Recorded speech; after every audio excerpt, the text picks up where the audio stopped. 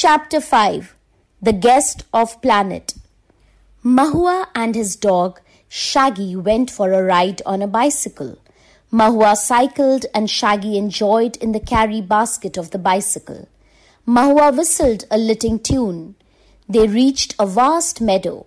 Mahua parked his bicycle safely along the tree and both raced down the vast stretch of grass.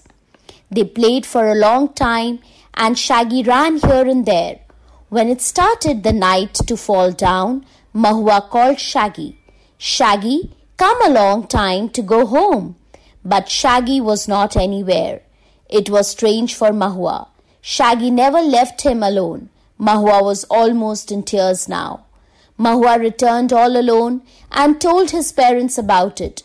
They got very worried. Mahua's father accompanied him to the meadow at night. They reached to the cluster of trees. What they saw was a complete surprise. Their jaws dropped open and their eyes looked on with wonder.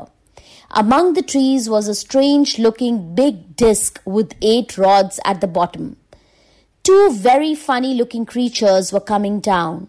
They had strange body structure, a tail, 2 horn-like ears.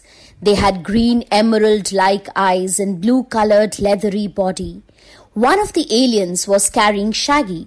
The moment they kept Shaggy on the ground, he sniffed the air and ran to Mahua, hiding behind the trees. Mahua and his father hugged Shaggy and peeped to look at the strange creatures. Mahua whispered, "Aliens," Father nodded. "I bet they will not leave us. Be ready to be taken." Mahua felt frightened, but to their surprise, the creatures just walked near them and waved at them. They wagged their small tails. The boy and his father gently waved back. It was amazing for them. They stared at them as the creatures went back to the vehicle and took it off without a sound. The next morning, Mahua noticed that Shaggy was more mannered and trained.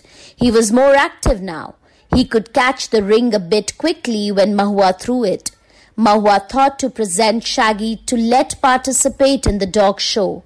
He did and got many prizes. Mahua believed aliens gave Shaggy a good and special training during that time. But he kept it a secret. He thought, aliens can be good to us. I don't think that they always want to harm us.